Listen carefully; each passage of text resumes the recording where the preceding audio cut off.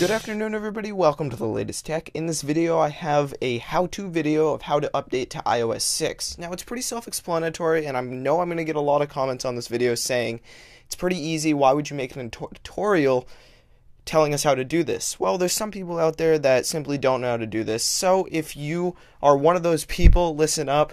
This whole update is going to be about 626 megabytes for the iPhone 4S. It could change for different devices.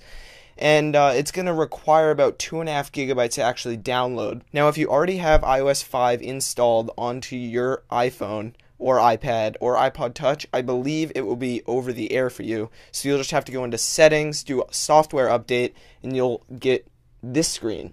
So it says this update contains over 200 new features, including an all-new Apple-designed maps, Siri features, Facebook integration, shared photo streams, Passbook, and more. So right away, I'm just going to start downloading it. You're going to agree. Connect your phone to a power source. Not going to do that because I have enough battery. So depending on how many people are actually downloading this at the time that you do it, it's probably going to take a long time. So I'm going to take a break. When I'm done, I'll come back and hopefully it will be downloaded.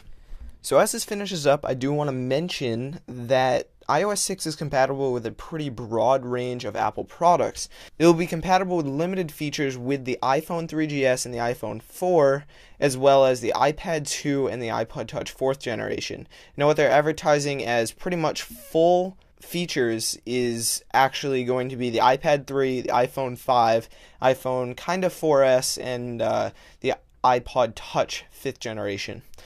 So we'll wait for this to actually finish up. It's saying preparing update. When it's done, it will simply say, do you want to install now? And at that point, we say yes. Agree. And again, you wait for it to install. I believe this install will actually take a little bit less time than actually downloading the software. As you can see, it's already verifying the update. After the phone's actually done verifying the update, it will actually reboot itself, and that will take probably 3 to 5 minutes. Could be longer, could be less. And finally, as it finishes booting, that should be the end of the installation process. So we'll just wait for that little white bar to finish up. And that will do it. iOS 6 is now officially downloaded to my iPhone 4S. It's going to say upload complete. You're going to press continue. Enable location services again like you normally did when you first set it up. I'm going to quickly sign in. It's going to set up iCloud. It's actually going to update it for the new settings that are available with iOS 6.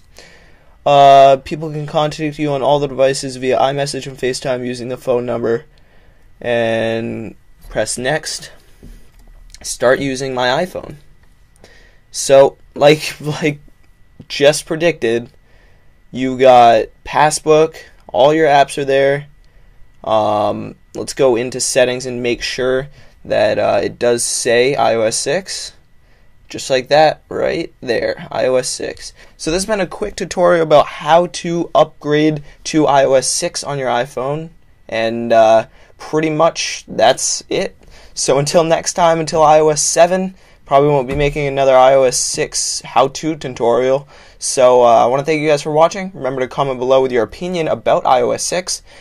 Again, I want to thank you guys for watching. I'm Jacob from The Latest Tech, and I'll catch you next time.